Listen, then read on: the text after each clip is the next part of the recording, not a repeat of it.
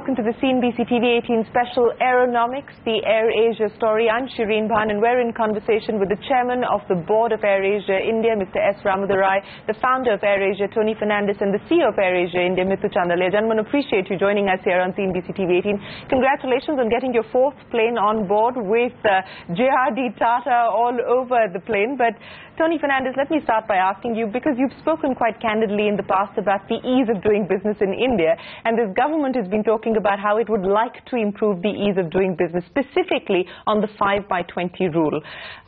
The proposal now is to do away with 5x20, but to link international licenses to your ability to fly domestically and connect or improve domestic connectivity. Domestic credit is what the government is now talking about, and maybe in the initial years you won't even be able to do the short-haul international routes. You will possibly be able to do only the long-haul international routes. How do you take this? Well, I mean, obviously we're extremely disappointed. We saw this as an opportunity now to rationalize the Indian domestic aviation market and make it more like the rest of the world, where there is no differentiation between international and domestic. You know, we came in here to invest, to build, to create jobs, to bring tourists into India, to allow small, medium enterprise businessmen to take their business outside of India. AirAsia has been a great facilitator for small, medium enterprise businessmen to move forward.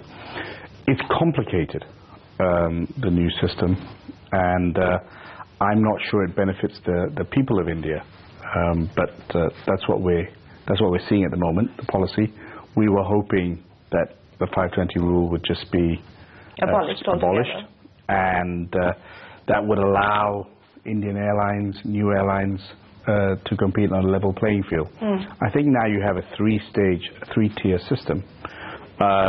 You have the incumbents who, looking at it, I assume have all the potential to do domestic and international, short haul and long haul.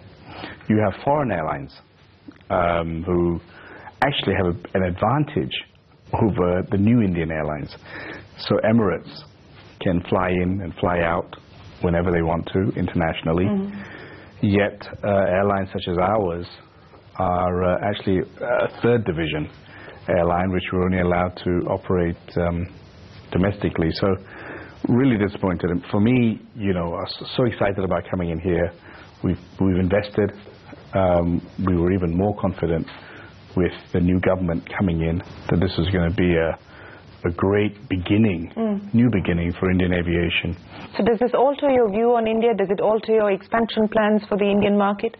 Well, I mean, yes, obviously it will alter our expansion plans if this becomes the law. Yes. Yeah.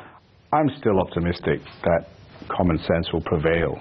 If you put people first, then you know, the decision is very simple. Compete and allow the best man to win. I've come from a free market. I've had to compete with government airlines, state-owned corporations. But if you look at the success of AirAsia in Southeast Asia, coupled with the other airlines, the people have benefited. We are phenomenally popular product in Malaysia, Thailand, Indonesia. But as it stands today, and this has become a contentious issue, we've seen back and forth on what to do with 5x20 for the last 24 months now, if not longer, but aggressively over the last 24 months specifically. Mittu, what does this mean now as far as AirAsia's expansion in India is concerned? You brought in your fourth aircraft today. Behind schedule. Vistara, that launched in January, has already brought in its sixth aircraft. Is this going to mean a more wait-and-watch approach as far as AirAsia India is concerned? No, look, I think we have really big ambitions. What we decided to do was, instead of inducting planes in when the frequency that we had actually hoped for, and then having to change our network strategies, change bases, change locations that we fly to, we said let's take a pragmatic view and see how the regulations kind of pan out. So frankly, it's very disappointing to see what has come out. Our view has always been that 520 needs to be abolished, and abolished in its entirety, without restrictions, without any kind of prohibitions or clauses. Unfortunately, what's coming out now has a lot more gray area to it, and has a lot more I think, areas which would confuse and make it more complex for airlines to, adhere to flying internationally. So I think we still are, we still have our plans for growth, but I think we are still looking at this But would it be safe to assume that if this were to become the norm, and this is of course pending cabinet approval, but if this were to become the norm, then we are looking at AirAsia India going slow as far as its expansion is concerned? I think, if you break it down, we've always had a plan to grow robustly within the domestic market, but we're always ambitious about going international. And the whole idea is that we want to, as Tony just said, give more Indians the ability to fly internationally abroad, get them to places that they've never gone before, and give people who've never flown an opportunity to fly. What about the domestic opportunity? Because you yourself articulated that India is the size of a continent, the domestic opportunity is huge. Don't you believe that maybe it would make economic sense if you were to focus on domestic connectivity, even with the international constraints being in place, and that would perhaps serve you better? Yeah. I think there are two things here. One is, again, India is unique. Domestic fuel is much higher than international fuel. If you were to get rid of the state taxes, then again you level up the playing field. So we have so many different steps here.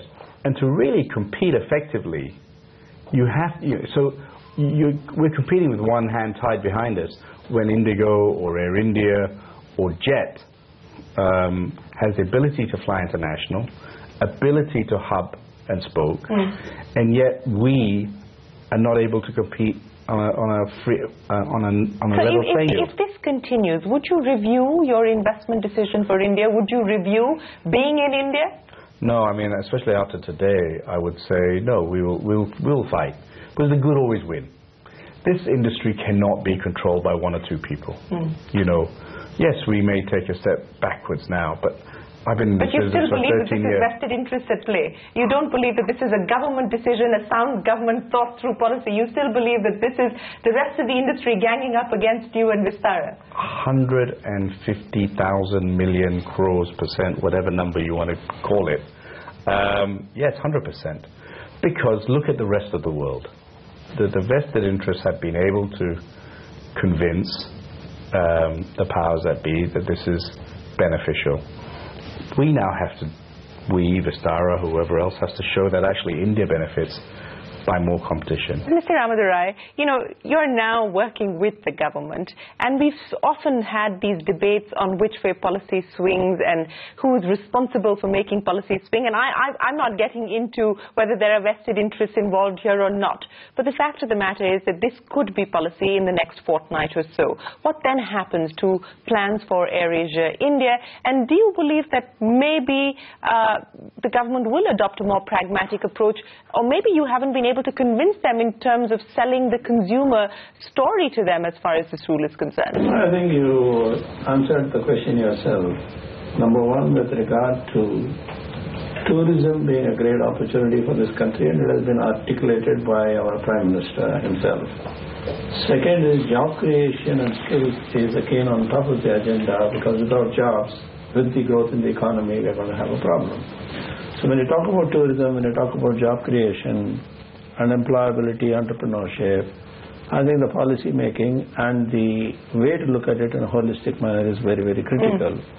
Anything that constrains any industry, any new player coming in with an open competition, I'm sure they will hear it in totality, and we, like you said, have to keep convincing them why it's good for the people at large, because that's the kind of traffic we want to build here. But let me ask you this, in terms of the operational performance now, your December quarter loss has come down to about 21 crore rupees versus 29 crore rupees in the previous quarter. You were hoping to break even with 6 aircraft on the ground by June. Does that still stand?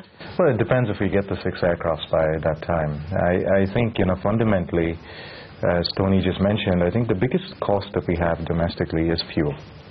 So the nice but you've seen prices coming off quite sharply. So the positive for us has been that prices have come down, not at the levels of what we're seeing globally, because India's got its opaque pricing system.